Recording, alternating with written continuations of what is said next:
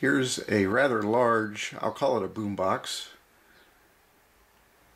from General Electric, unknown year, maybe 1991 or 2001. It has a couple of detachable speakers, and before we go too far, I want to crack open one of the speakers and look inside, because there's some type of thingamajigger there that I don't know if is cosmetic or has a function to it, along with what looks to be a 4-inch woofer, we'll call it, and a tweeter. So let's stop for a minute and look inside one of these speakers and see what's going on in there. They appear to be ported, but I don't know if that's real or not. So I've opened the speaker, the left one, to see. I was curious about that little embellishment on the front to the right of the tweeter, to see if that was functional or not. But as you can see, there's the tweeter, and there's the space for that little embellishment or pattern is, and there's no electronics there, so not functional, just aesthetic. Cover up some of the blank space on the speaker, I suppose. So we're looking there. That's the front plastic part of the speaker, so that's Rev 4. Let's turn the speaker around and look at it the other way. So looking at the speaker like this, here's the back part of the speaker. Information. And this one appears to be a Rev 5. So the back's slightly different than the front. Let's see if we can see what's on our woofer here.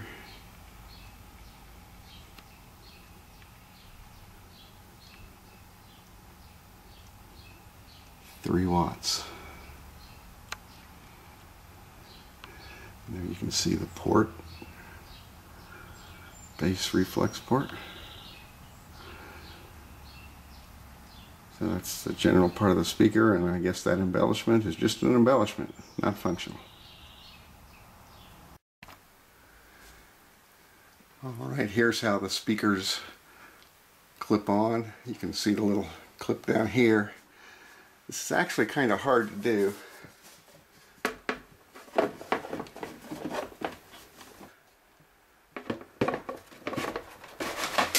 There, you heard it clip in.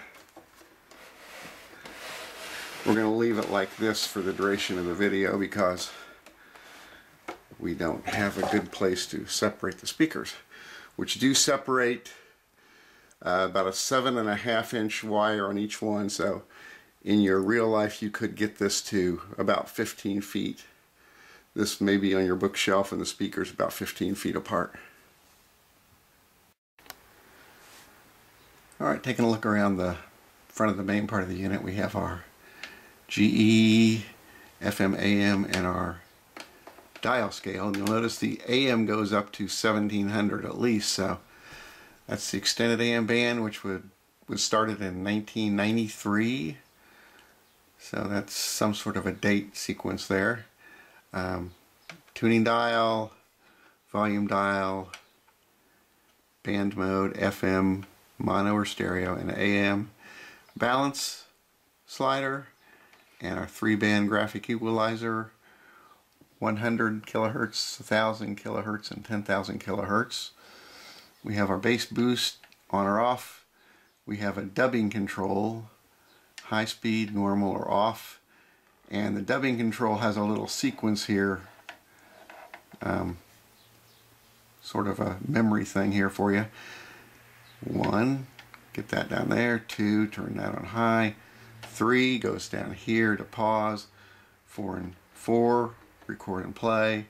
And 5, play. So it gives you a little sort of pictogram help there on how to dub. Then we have our power, tape radios off, setting for CD or aux in on the back, and then the radio's on. We have our 2 cassette wells, A and B. This one's strictly for playing, and if you want to record something or dub, you put the blank tape in this side, in deck A. Down here we have a little headphone jack.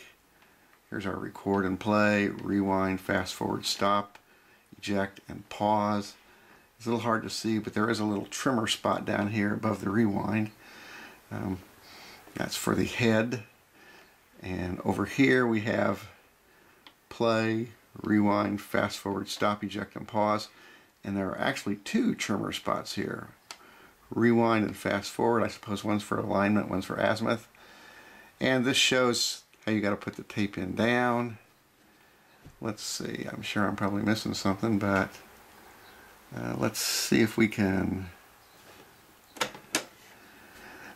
The doors open notoriously slow. Let's see if there's a way to get a look down in there.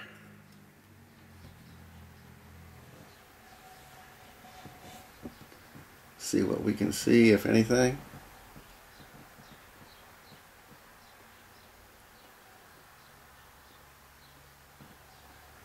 There we go.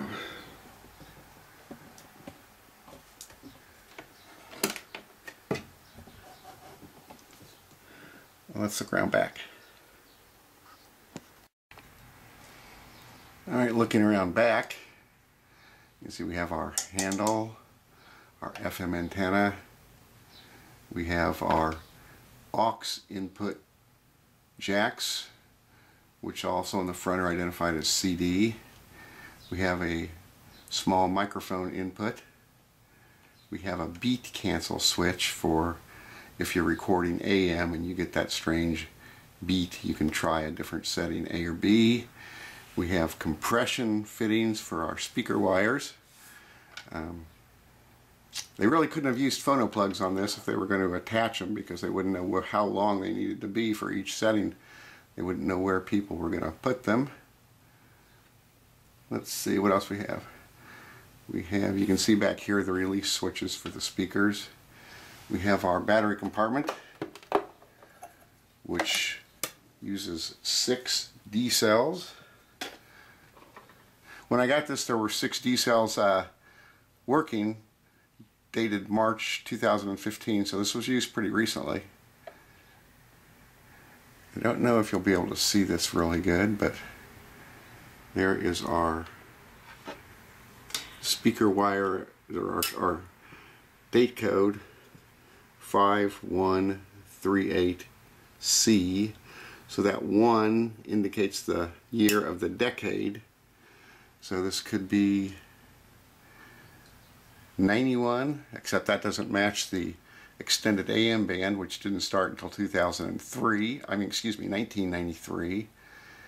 Or it could be 2001, but that seems a little late for a double cassette deck and no integral CD player.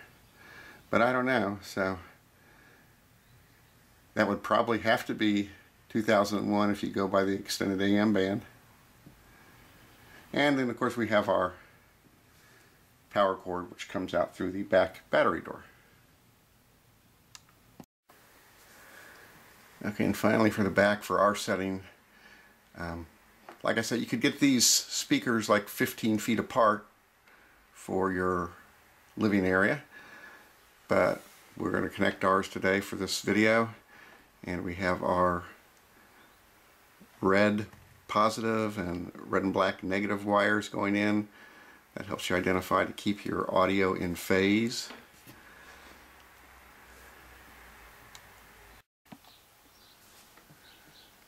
Alright, for our first cassette recording test, we'll try just a microphone test.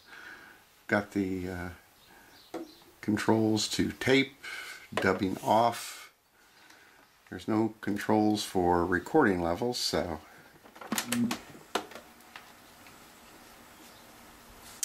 I guess the microphone's about a foot away from my mouth. We'll see what the audio levels sound like on that. And this is the recording test of the unknown year, maybe 2001, General Electric 3-5677A Boombox. I guess you could call it a Boombox. portable, does cassettes, AM/FM radio. By any definition, I guess that's a boombox. Although I more like the traditional boomboxes. But we'll see what this recording sounds like.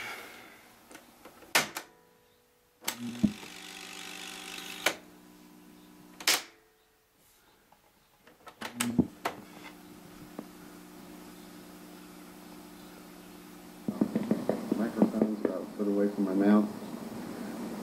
We'll see what the audio levels sound like from that. And this is the recording test of the unknown year, maybe 2001, General Electric 3-5677A boombox. I guess you could call it a boombox. It's portable, does cassettes, AM/FM radio. By any definition, I guess that's a boombox. Although I more like the traditional boomboxes. But we'll see what this recording sounds like. Alright, well, didn't sound great, but serviceable, I guess, in an emergency for voice. I did notice that it sounded better when I adjusted the equalizer. Made it sound a little higher, a little less boomy. Come to think of it, why don't we try it with the bass boost off? Come on, stop yourself. Didn't do auto stop. So bass boost off for voice. Let's try that. Microphone's about a foot away from my mouth. We'll see what the audio levels sound like from that. And this is the recording test of the unknown year, maybe 2001, General Electric 3-5677A boombox. I guess you could call it a boombox. Okay, note to self: when doing playback a voice recording, turn off bass boost. I think we'll test recording off the radio, and we'll also test our dubbing, high and normal, and what time it is.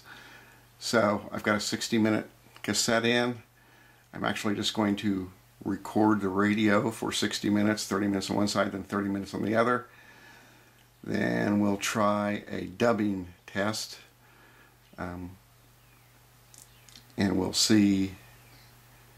On half the tape we'll do high speed, the other half of the 60-minute tape we'll dub at normal speed, and we'll listen to the audio quality of high speed versus normal dubbing, and we'll see the speed difference between high speed and normal dubbing. Of course I won't videotape all this, but we'll just start it here. What's on the radio? And breaking up has never been easier. Meet my Biore Deep Cleansing Charcoal Pore Strip. This strip with natural charcoal will instantly pluck out a week's worth of gunk in just 10 minutes. So we'll just set this and let it run. I'll try to remember to come back and switch sides of this tape to get a 60-minute radio tape.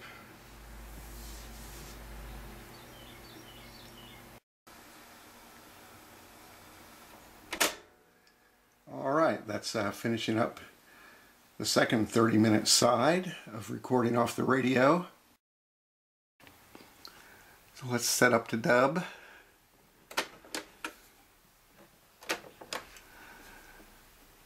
Well, these door opening mechanisms sure are slow on this thing. I know some people say that's a sign of good quality, but sometimes it's just irritating.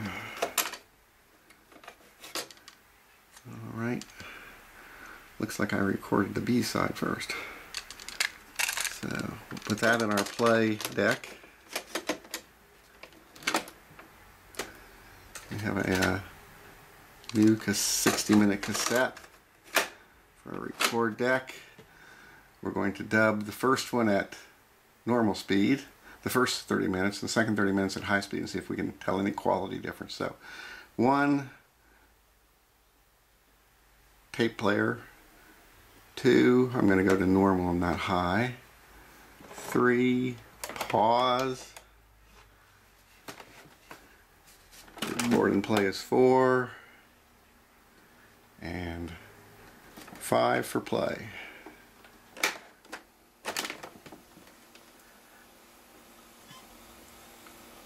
It's you. And now I'm stripping. I'll turn that down, and so 30 minutes from now we should come back and this should be done.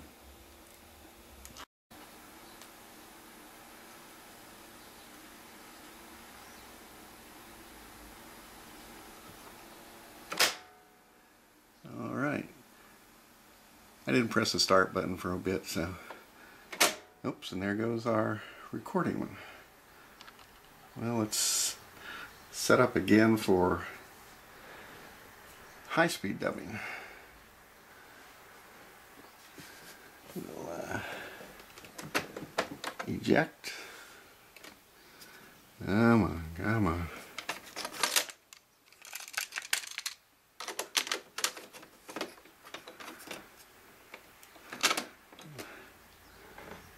Eject.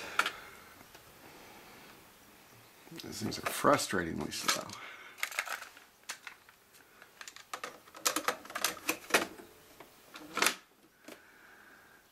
Alright, 1. Now we'll go to high. 2. Pause. 3. Record and play. And play.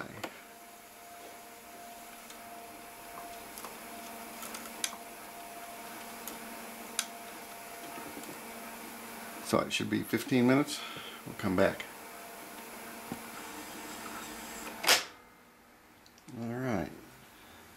There goes our play. 15 minutes. Dubbing should end up just after that. Okay, let's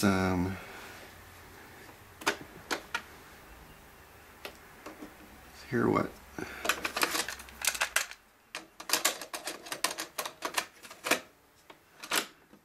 this is. Normal speed dubbing.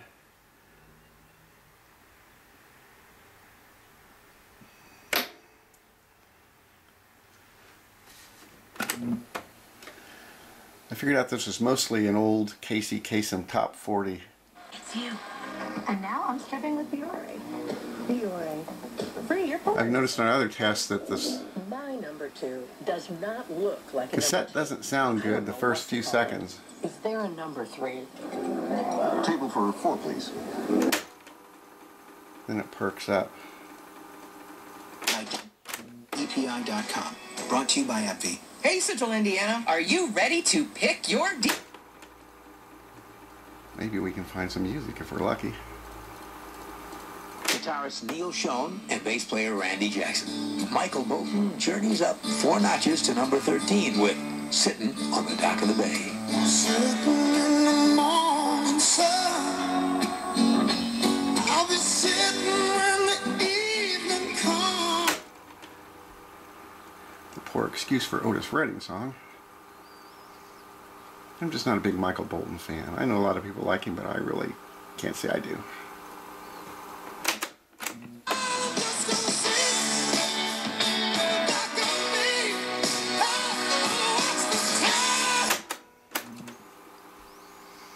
So once again, we're listening to a tape dubbed from an original radio recording onto another cassette at normal speed.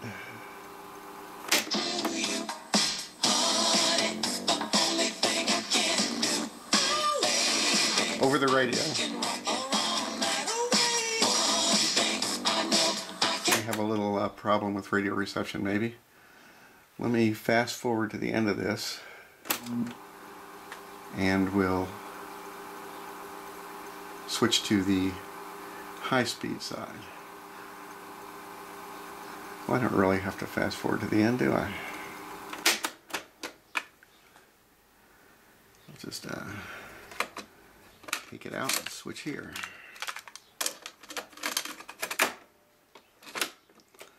So this is that high-speed dubbing. Row now falls to number 6 as the countdown rolls on. There you are. I've got great news. So far it sounded okay. the ante so you could drive a 2018 Chevy Silverado for...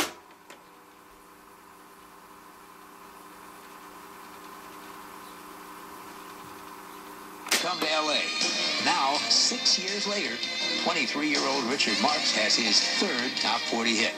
Think Lionel knew something? Here's Endless Summer Nights. Bass boost. Off on.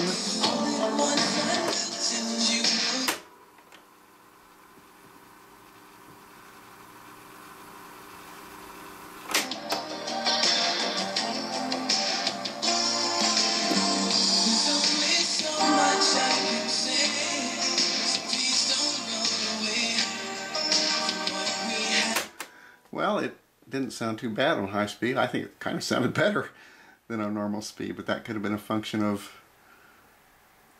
certain radio things going on in the airwaves at the time I originally recorded it.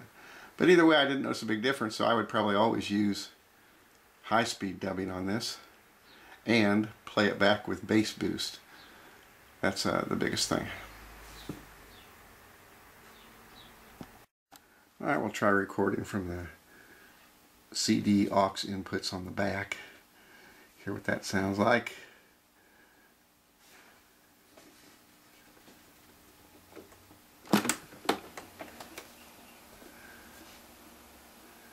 Record a few seconds of this.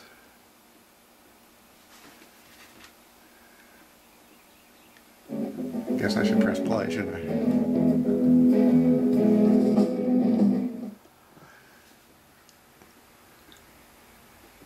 Come back in a second and hear what that sounds like. Alright, that should be enough for a test. Put that back down to tape.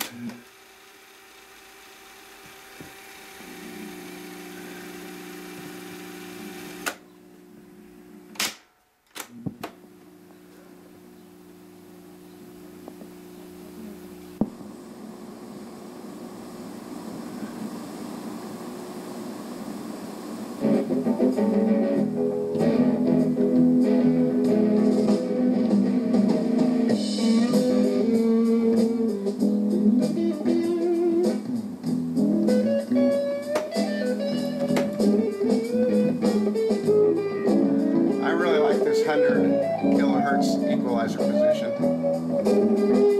and the 1000. At least for most things I'm trying to record, those really do make a good difference. 500 not so much, or 100 not so much.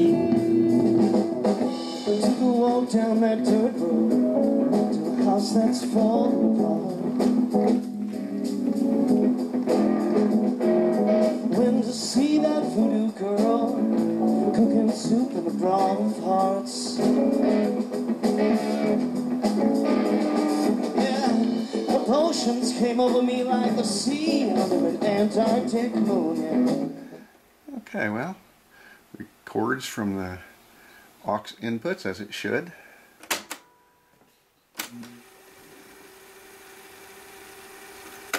One thing I realize I haven't done yet is, well, sometimes it auto stops and sometimes it doesn't. One thing I have not done yet is play a pre-recorded cassette.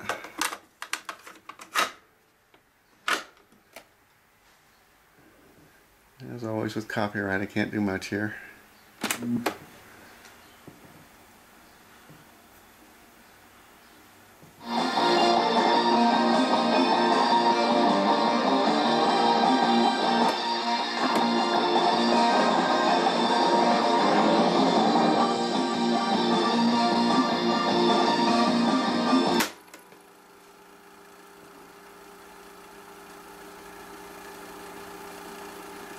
This is some group called New England.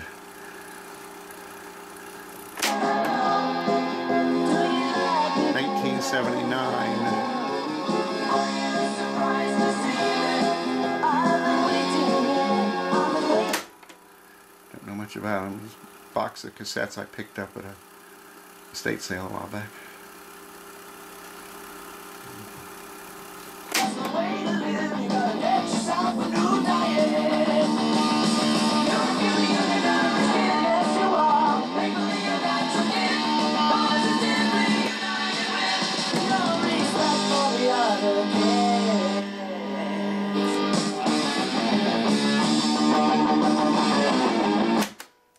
that's a pre-recorded cassette.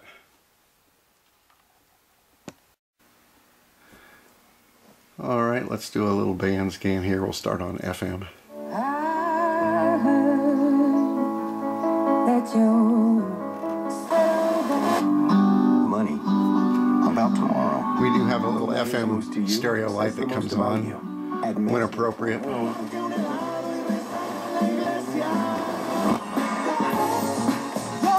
And I might not also mention we have an overall power light down there.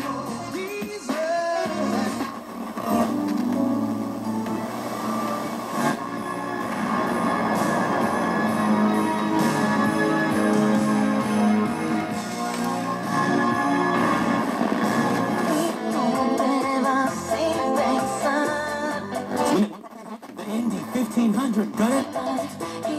Smart, and accept. And we're at the Indiana State Fairgrounds. Don't miss it. Get full information at Indy1500.com. Have you ever dreamt what we could do? The approval process is a wild card that could make you a winner even if you crapped out with credit in the past. When you...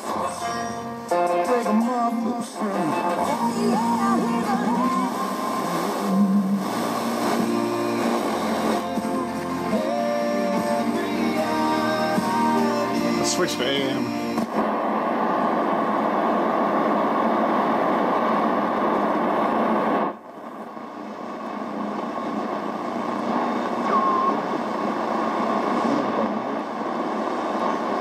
Game C, Detroit. Second seed at Purdue minus Isaac Haas.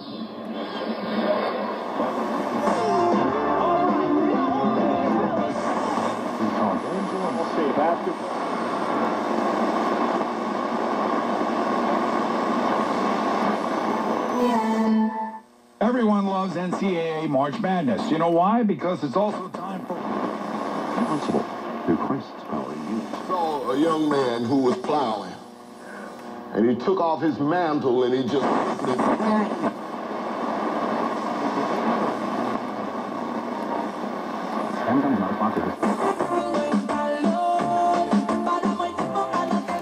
That Latino station is normally the highest one I get on my dial. So anything after this is the extended AM band.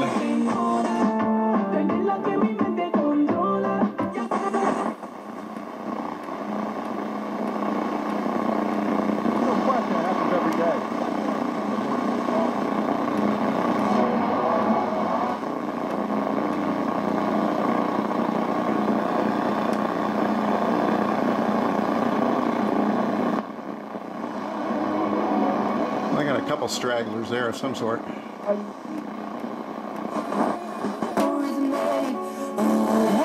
This game has been pretty much a two-possession game for the most part.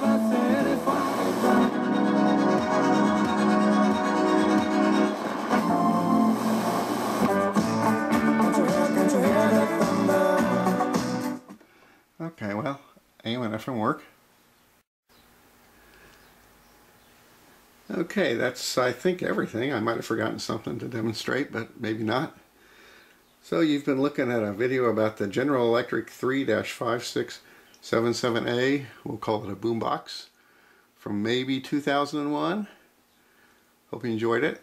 Thanks for watching, and if you haven't, please subscribe for more videos about old consumer electronics.